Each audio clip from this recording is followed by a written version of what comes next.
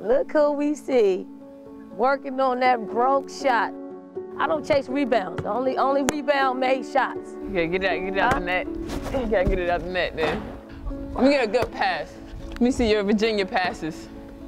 Virginia days. Go ahead, No, I need them. Virginia.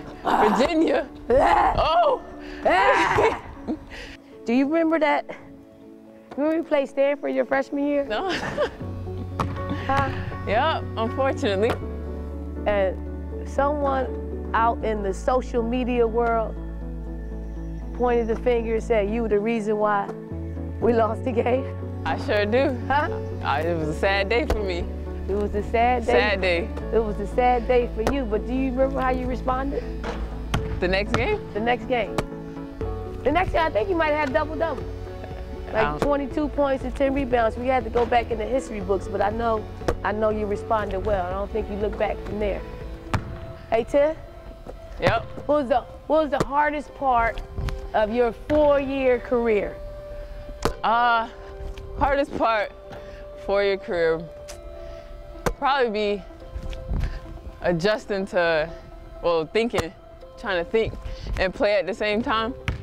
Still trying to work through that now, and then coming back from injury, I haven't dealt with until this year, which is a big adjustment for me because I wasn't used to sitting down a lot.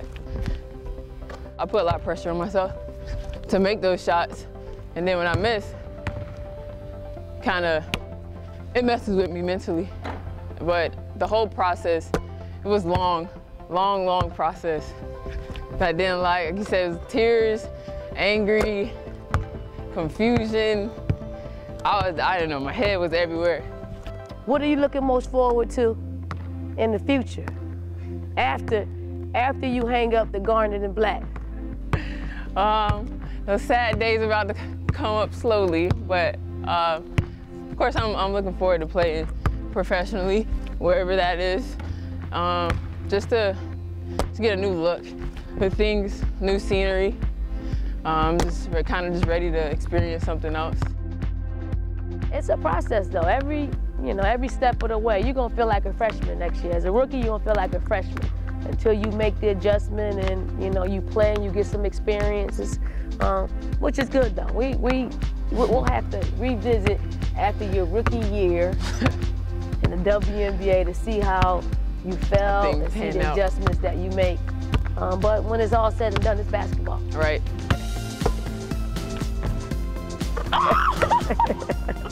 I'm done. You gotta know that. You gotta end.